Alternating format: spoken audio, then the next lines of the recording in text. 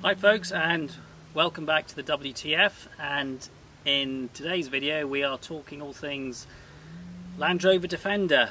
But if you haven't got a Land Rover, some of the things I'll be talking about this evening can be applied to other SUVs 4x4s. Anyway, I've had this Land Rover for about, when did I get it? 2018, and the last few weeks I've been sort of doing some various upgrades on it, which just generally to preserve it, because obviously Land Rovers are particularly prone to rusting in certain areas, and also to make the general comfortability, if that's the right word, or just a general improvement in the driving experience of these vehicles, because as you know, Land Rovers Defenders, they're not particularly known for their sort of comfort. But what we've done is we've done some modifications, a number of modifications actually, which I'm going to show you quickly, which will hopefully, if anybody's interested in Landies like I am, should get a better idea, hopefully some good hints as to how to make these a little bit better. Anyhow, without further ado, let's quickly show you what I've done on this vehicle, and yeah, see what you think. So I think one of the initial defining moments that sort of made me decide to do some upgrades on this Land Rover was this ding in the door, which was caused by the gate, and I'm going to be taking this to the panel beaters tomorrow to try and get this beaten out, but because the door had to be taken off, I thought I would use this opportunity to change a couple of things. The first thing I did was actually to replace all these hinges on the doors. Now, the hinges on the Land Rover are quite interesting because, first of all, they're made of aluminium alloy or steel. I think it's steel actually, because they do tend to rust, and the bolts are made of steel, which is a bit daft really when you consider that there's lots of aluminium around and you're going to get a chemical reaction and you're going to get corrosion, which is what you can see there. But one of the problems with these door hinges that people are quite tempted to unscrew the bolts and nick your doors, which apparently has been reported on quite a number of occasions. So in order to deal with that, what I've done is I've replaced all the door hinges with stainless steel door hinges, which will hopefully prevent them from rotting. We've also got some security Torx type bolts, which will make it a bit difficult for any potential thieves to be tempted to nick the doors. So yeah, so this door actually is going in tomorrow to have that dent beaten out. So and hopefully at that same time they will finish off replacing the hinges. So one of the other things as well that I replaced, moving on down here, is these things here. The wing mirror mounts are basically aluminium alloy, and these things were just totally corroding. All the powder coated paint on these was just flaking off, but the rest of the thing was okay. Structurally it was alright, so I got the old angle grinder with the wire brush on it, and then got all the old paint off and resprayed that with Hammerite, so that was quite a quick fix. And this mirror here, which had a ding in it, it was cracked, so that's been replaced. So one thing about Land Rovers is that some of the parts are actually quite cheap, so that was about £35 for a new wing mirror. If this was a BMW, you're probably looking at, say, £1,000 for a new wing mirror. But Land Rovers, you know, there are advantages. Cheaper stock from Amazon, that was. So that's a new wing mirror. What else have I done on it? Well, I've still got a bit more work to do. I've got to replace these. These need to be stainless steel as well.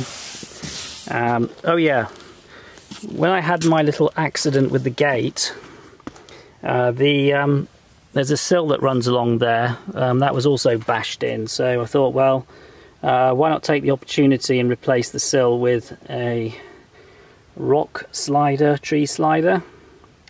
So in case I happen to hit any large rocks on my way to work, left by various nefarious individuals, I will be able to tackle them without any problems with these heavy duty stainless steel rock sliders, well, not stainless, sorry, steel rock sliders.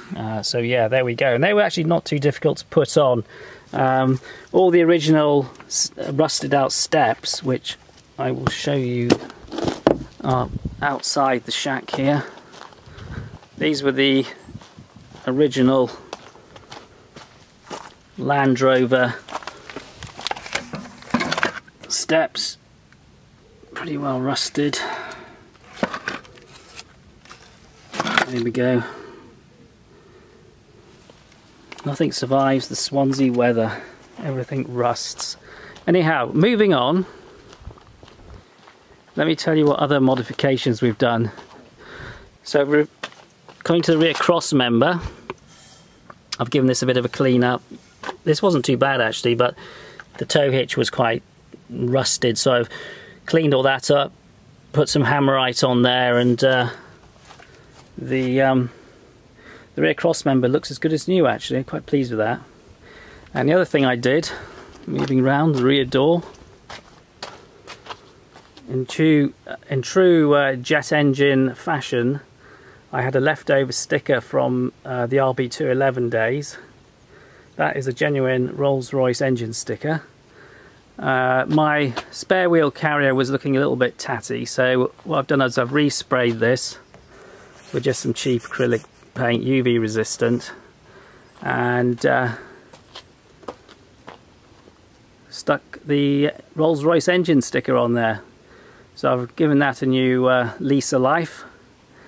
Okay, so moving to the inside, what have we done on here? So I've spent the last few weeks soundproofing the Landrover. Now, Landrovers are notoriously noisy, and so what we've done is basically stripped out all the seating in here, which is actually quite easy to do. Everything unbolts. It's just like, as everybody says with Land Rover Defenders, it's just like a Meccano set. So everything unbolts, and all these roof panels are not that difficult to remove. So you've got, I don't know if you yeah, I don't know if you can see these things here. These are sort of like what they call fir tree clips, and there's quite a few of those all around all these roof panels. And what you do is you get a pair of side cutters and you just simply snip them off. Don't try to remove them. You can try to remove them, but it's a bit of a nightmare. They end up bending and breaking. So what I did is snip all those out. You can order more of those off eBay. They're not that expensive. And then you can remove all these roof panels. And I've put some of this sound insulation in. So we've got two types here. We've got the kill mat, which is the, sometimes people have used what's called dodo matting, but it's basically the same. It's a bitumen based stuff which just sticks on. So the purpose of this is that it changes the resonant frequency of the panels so that you don't get that sort of thudding all the time. And you only need one or two of these pieces. You don't need to cover the whole roof or the whole back with this. You can if you want, but it's probably not that necessary. And you can apply this to the doors, and which is what I did. You know, take off the door trim. And the second stuff I used was this stuff. I got this. It's not that expensive. This is sort of neoprene rubber with a sort of foil type stuff here. This is about 7mm, I think it is. And this again helps to deaden the sound. So I've put this sort of underneath the wheel arches here on both sides, and underneath this is the rear tub. And I've also placed a similar sort of thing on the roof. Taking all this roof headliner off and put the sound deadening in, which well, if you want my honest opinion, does it make a difference? A slight difference. You know, Land Rovers are not renowned for their sound. I would say that it takes the edge off it. It certainly takes the edge off it, gets rid of the rattles. It's not going to sound like a Range Rover. It's not going to sound like a luxury Merc or something like that. So, you know, it certainly will take the edge off a lot of the rattles, but don't expect it to sort of you know, miraculously be 100% like an acoustic chamber. You're not going to get that. You will still get noise coming through from various places, but if you've got a roof rack where you get a lot of air turbulence, a lot of drumming, it is worth soundproofing the roof. So what I would call phase 2 of the modifications on this Landy are sort of electrical enhancements. So the first thing I did was, while I had all the roof panels out, was to install this reversing light. Well, it's not reversing light, so I think they call it a work light. So one of the problems I've had is that when I get sort of called out in the middle of the night, it's pitch black here, we don't have any street lights, and if you want to reverse, and I've got to reverse from here, there's the shack, and we've got to go all the way back through that gate. That's the jet fuel depot, and if you don't have a light at the back, it is quite difficult to negotiate. So I invested in this what they call a work light, which actually works quite well, and that certainly helps when you're sort of reversing in sort of very dark areas, and you can see where you're going. So that was quite easy to do. We've just run the cable from the well, basically, I don't know, let's have a look, from here all the way down. It comes down here, down there, and you can see some of the other cables which are from the roof, from the spotlights on the roof. Just try and get into focus a bit. And they basically run all the way down, and then it follows, goes underneath the carpet, then goes into the front.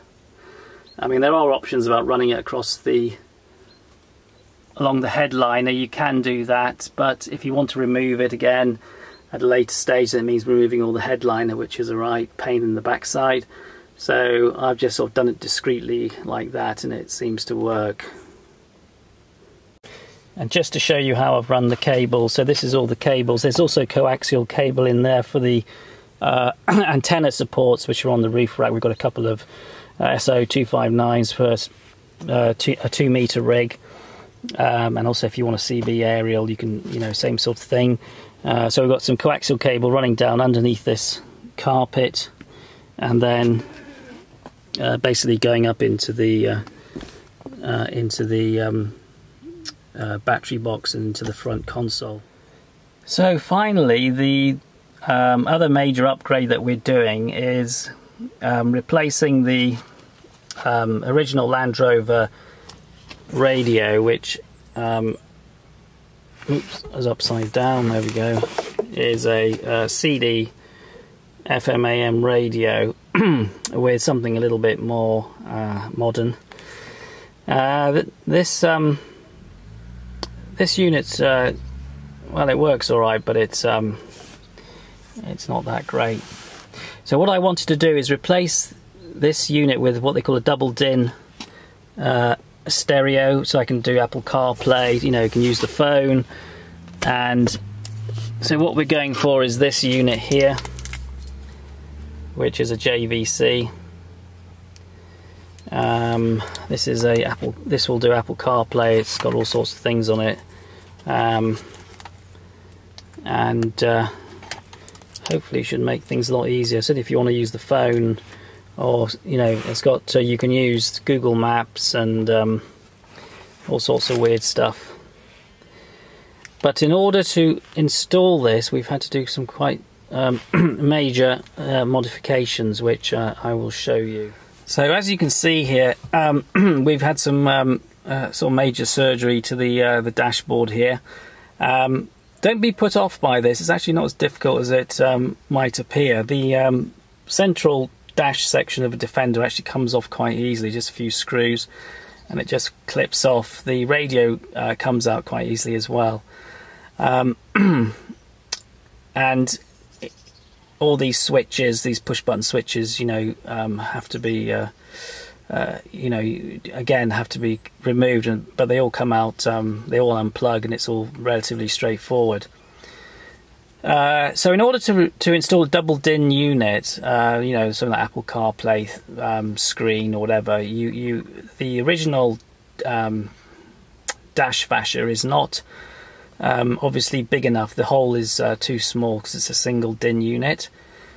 So what you have to do in order to mount a double DIN unit in Defender, you will have to purchase a sort of a modified front panel there, and it does require relocation of some of the switches, as you can see there, which I'm sort of busy doing at the moment, which means cutting a hole in the side dash, which actually isn't that difficult.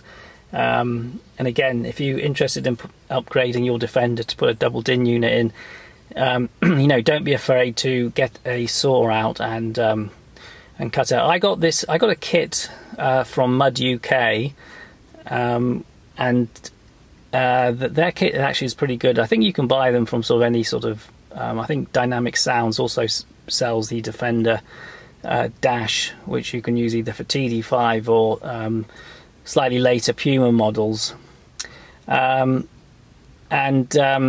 Yeah, you have to just relocate a few switches, but it's not difficult, you know. It's quite easy to do, and I've added a couple of things. I've added a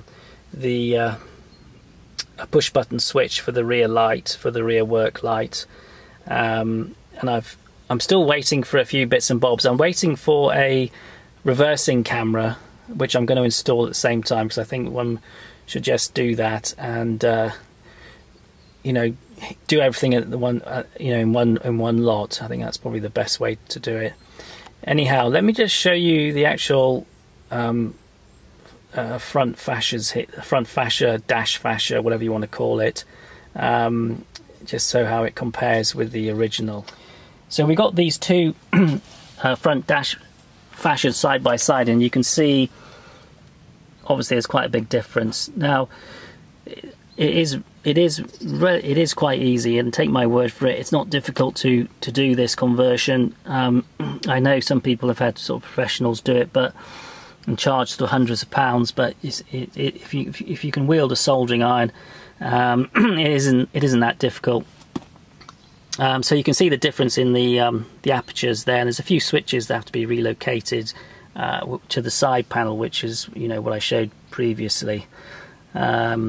So yeah, and you can. The big problem is that these kits, unfortunately, are not particularly cheap. This whole kit with this modified Defender dash plus the various other bits that come with it from Mud UK is about £200. So you have to factor that in when you buy your sort of double DIN unit. But what they recommended on Mud UK, which is quite interesting, is that they recommended the JVC unit. So I bought the whole lot together because the JVC unit is a bit shorter than the than some of these double DIN units where you're a bit limited with space behind the Defender dashboard. So that's something to bear in mind. I mean, you can fit in a standard, you know, double DIN unit which has a CD player, which has a slightly longer chassis. I think it's about 160. I think it's about 150, 160 millimeters, which is a bit of a tight squeeze behind the Defender dash, but it is doable.